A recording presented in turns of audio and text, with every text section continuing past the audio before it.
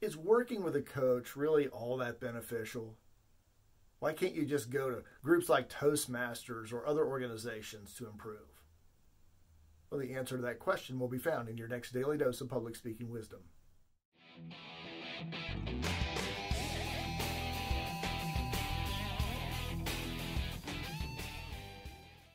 Since I became a coach in 2011, a question that I've often read and heard is, do people really need a coach to improve their speeches?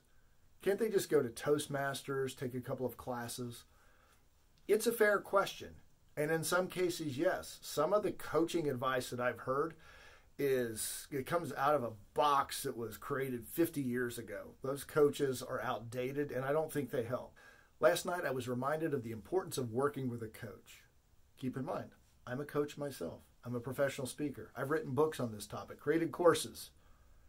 I was working with a gentleman named Michael Haig. I've mentioned him in other tips. Michael is a business consultant and has worked in the movie industry for 35 years. He's a scriptwriting consultant. He knows storytelling. I asked him to help me with a story that I've been really struggling with. I shared the rough version of the story with Michael, and for the next 30 minutes, he asked me questions, and we went back and forth. And at the end of a half hour, he gave me this insight. Michael, I don't think you're ready to tell this story. It hasn't reached its conclusion. And any good story to have a lasting impact needs the hero to cross the finish line. You haven't crossed the finish line yet. Bingo. That's what I needed to hear. A problem that everyone has, including coaches, is that we're too close to our own material. We're way too close to our own stories. And we can't see the holes in the story or why it's not connecting. We feel the connection because we experienced it. We don't understand why others aren't. That's why a coach is so critical.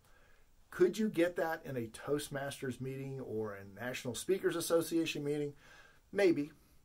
But a lot of times the people in those audiences are not qualified coaches, or they're novice speakers. They're just getting started.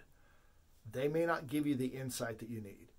What Michael was able to do in 30 minutes, taking his 35 years of wisdom, is listen to my story and find the hole, what was missing. That's why coaching is so valuable. It doesn't have to be just in speaking. It could be executive coaching, business coaching. If you want to become proficient or even world-class in any endeavor, I suggest you get a coach.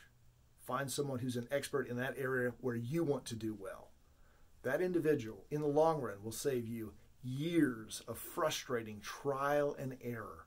They'll definitely save you money and time. That is why you should get a coach. See you in our next daily dose of public speaking wisdom.